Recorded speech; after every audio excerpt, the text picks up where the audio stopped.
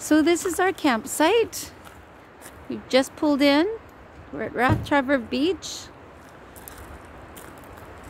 It's a nice big lot. It's close to the washrooms. We don't want to fill up our water tanks yet until we get to Hornby. So we'll stay close to campsite washrooms until we do that, where we're going to be staying a little longer. Pretty nice, eh? Nobody hardly here. Sun is shining now.